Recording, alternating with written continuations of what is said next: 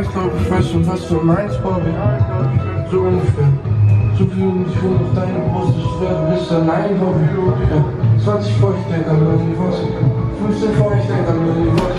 5 vor und ich denk an gar nichts anderes, mein voll an meinen Kopf zu verlieren. So ist so, liegt und Feinstaub, Levi ist mein Name, sagt mit deinem auch schon wieder vergessen, wenn es sein Rauch nicht ditchen, wenn ich an dir vorbeilaufe. 20 vor, ich denk an irgendwas. 15 vor, ich denk an irgendwas. 5 vor und ich denk an gar nichts anderes, mein voll an meinen Kopf zu verlieren. Ja, lonely, weiß ich so lonely, was ich lieber viel, ich vor mir ist, als ich vor mir fast. Kann ein bisschen Einsamkeit geben, dass ich einfach gefunden sitze. It's Monday, the 4th of July, 2022, and I'm sitting here in what you could basically call my own store. It's a little more complicated than that, but that's the gist of it. I haven't filmed much. There was a lot to do. There was a lot to take care of, a lot to prepare. And quite honestly, I'm still not finished setting everything up, but let me show you around. It's the same space where we had our little pop-up with our friend Anzu,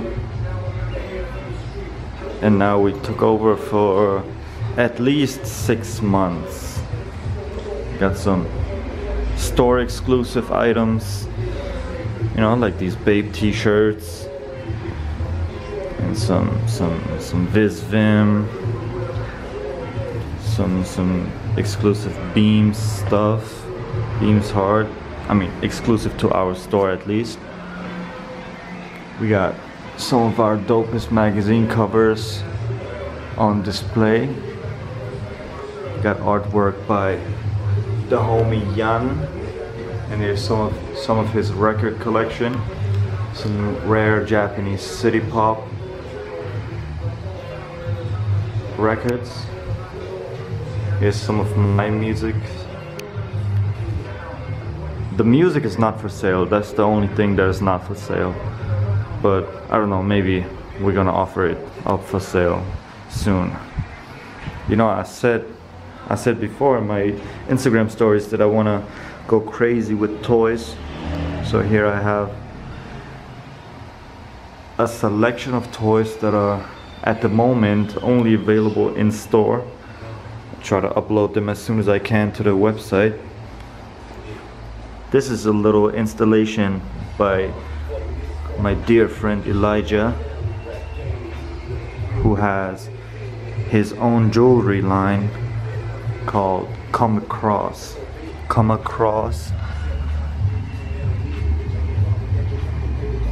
on. Like this. Check it out. It makes some sick stuff. Like, honestly, and I'm not saying that just because he's my friend.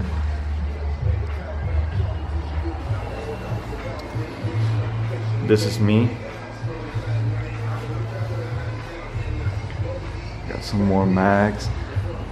I think I have like 100 or so mags and books in the back that I need to figure out how to display properly.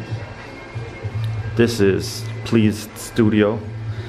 It's also by Elijah, who makes the jewelry. This is the only store in the world where you can buy this stuff right now.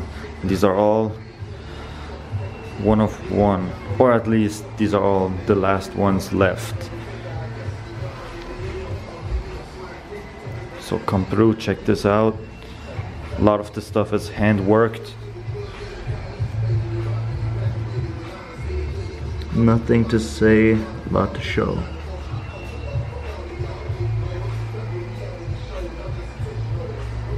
Some real sick stuff. So yeah, this is basically what the store looks like right now. I'm not happy with this center piece. At the moment I have a few books on here and this little Babe these catalog cards, but my plan is to actually, you know, put this little block in the center of the carpet and put a big bonsai on top of it. But I think that's gonna be quite expensive. I have to do some research, hit up some spots, some stores, and check out how much that's gonna cost. But yeah, that's basically the store. I'm not gonna show you the back right now because it's a mess. This space is actually the space of Alike. It's part of the Alike network of stores. You know, there's the Alike store, then there's A+, then there's Billy's, the sandwich shop, and the APG, which is the Alike pop-up gallery. Me and the owner of Alike, Fiete, you know, we go back like, I don't know, 7 or 8 years at this point. We've worked together in many different ways. I'm not gonna go into detail. So yeah, we came to the conclusion that me, like, I have something to show, I have something to offer. He has a space. Why not get together and open a store for Vanitasism? And at the same time, we're going to use the space for Fundament. Fundament is our little art project, collective, whatever you want to call it. It's Elijah, Jan, and me. You guys are going to meet all three of them. Jan you have already met, but I don't think you have met Elijah much in these vlogs. Hamburg, man, there's almost 2 million people, but not a lot happening. It's not very relevant internationally and even locally. A lot of people have, you know, kind of given up on Hamburg as a city for culture. You know, of course there's a lot happening, but I mean, for me, when it comes to like the fashion that I'm into and the music and the creativity and the art that I am into, Hamburg doesn't offer much. The only one who's actually doing it proper is Fiete from Alike. I'm gonna show you all three of his stores soon. He's the only one to me in Hamburg who's doing it right. And there's also Blue Sleeve. They do archive, avant-garde Japanese fashion. I'm gonna show you that store as well. They have a lot of vintage, Yohji Yamamoto, Comme des Garçons, Issey Miyake, crazy stuff, really good stuff. And they've been doing it for years as well. So basically it's just Fiete and his Alike network and Blue Sleeve, to me. There's some other decent stores here and there, but other than what I told you, there's nothing in this city of almost 2 million people. And for a while I was frustrated. I was like, yo, I need to leave the city. I want to go to Tokyo, I want to go to Paris, to New York, and then I'm gonna be the shit. You know? Which is stupid. Just a while ago I realized what blessing this is that there's nothing happening in this city.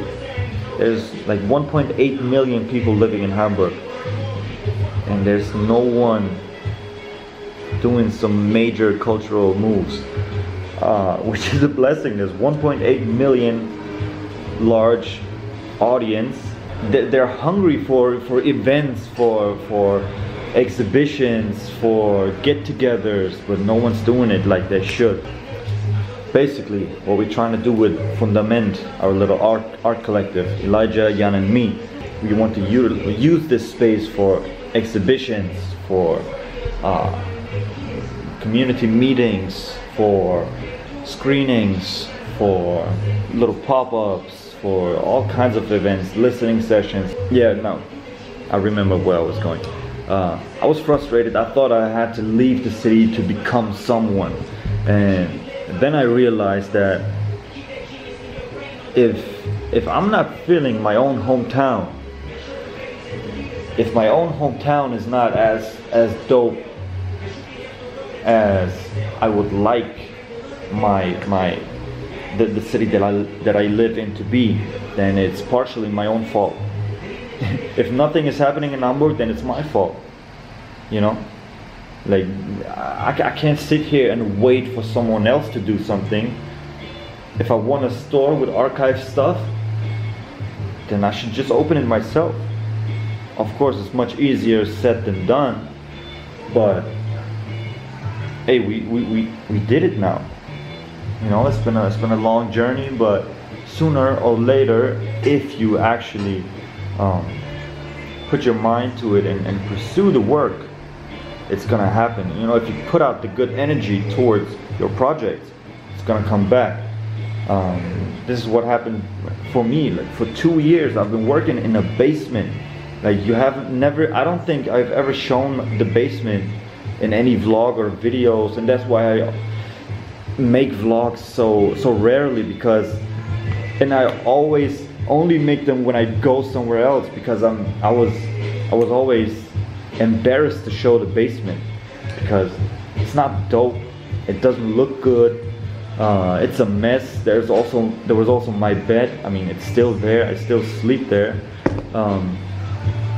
Like my studio, my photo, like where I was taking photos, and my office, my stock, everything was in the same space. My bed, my TV where I was, you know, watching movies at night, everything was in the same space. I was getting out of bed, rolling over to my desk and started working, and then, you know, slide back into bed and maybe work from there, which was a bad place, which was nothing that I was proud of showing. You know, I was proud of my, I shouldn't say proud because I don't want to have pride in my heart.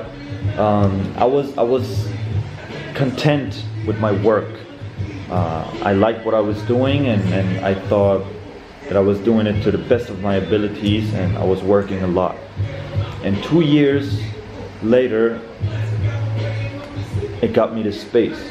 Hey, if you see this, if you're in Germany, if you're in Hamburg, if you're in Berlin, if you ever plan to come to the city within the next 6 months, like from July to December 2022, make sure to drop by the store. Come to the store, talk to me. You don't have to buy anything. You know, we can just grab some magazines, take a look inside, talk about archive fashion, archive Japanese culture, and all kinds of culture, past, present, and in the future. I'm not just, you know, hell-bent on the past. You know, I'm not that kind of guy. You know, I enjoy current stuff as well. I enjoy futuristic things. Yeah, but now that we have the store, that we have the space, man, you can expect a lot of content, my ass. It's August 19th and I still haven't uploaded the first video. But you know what? I don't care. I'm gonna record much more. I'm gonna upload much more, even if it's just 2-minute videos, 5-minute videos. I'm gonna do it, I promise. It's gonna be good stuff.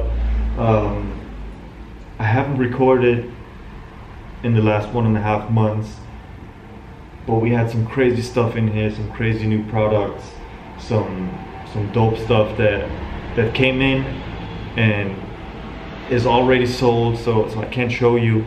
But we have some other dope stuff that you probably haven't seen yet, like this 1996 Comme des Garçons Homme blazer, amazing, with the camouflage. What else do we have that you probably have not seen? My own t-shirts are finally available in store. Very dope, check them out.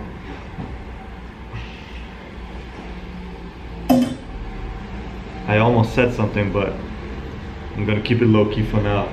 You will probably see soon enough what's gonna happen with my own brand. Let me end this here. I want to upload more frequently and